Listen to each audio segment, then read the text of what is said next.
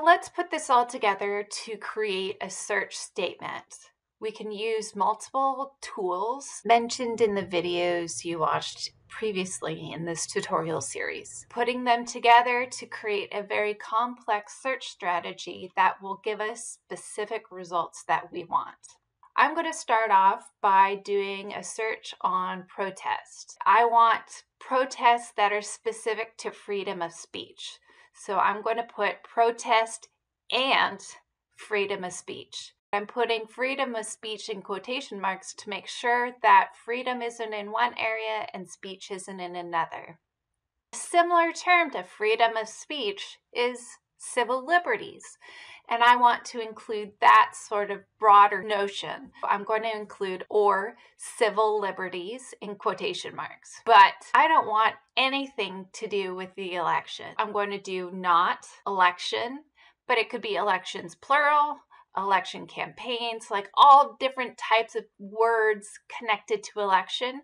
So I'm going to add that truncation tool at the end, which is that asterisk. I entered the keywords into Academic Search Complete, but because by default in Advanced Search there's only 3 fields, I'm going to click on the plus symbol and add election.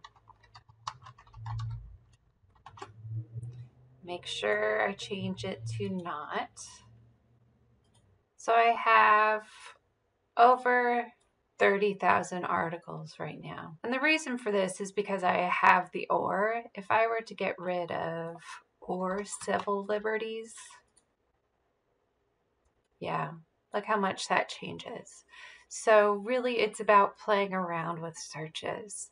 Let's see what it looks like in JSTOR.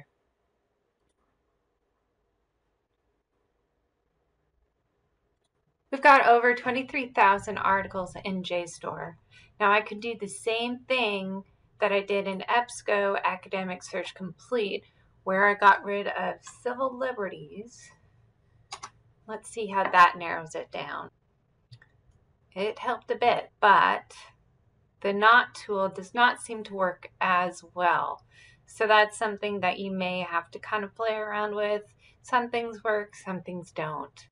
In databases, you're going to find what we call limiters. It allows you to clean up your search results based on various different types of criteria.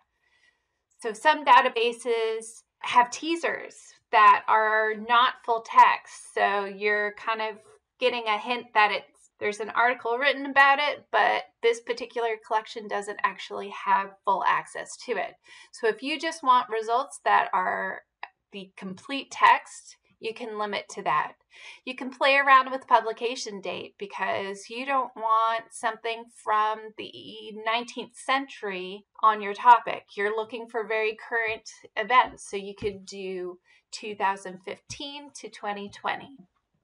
You can change the publication type.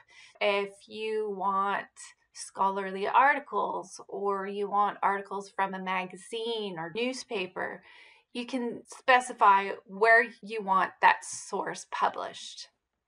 You can change the geography. If you're looking specifically at the United States, you can change it to that, or you can limit to maybe a state as well.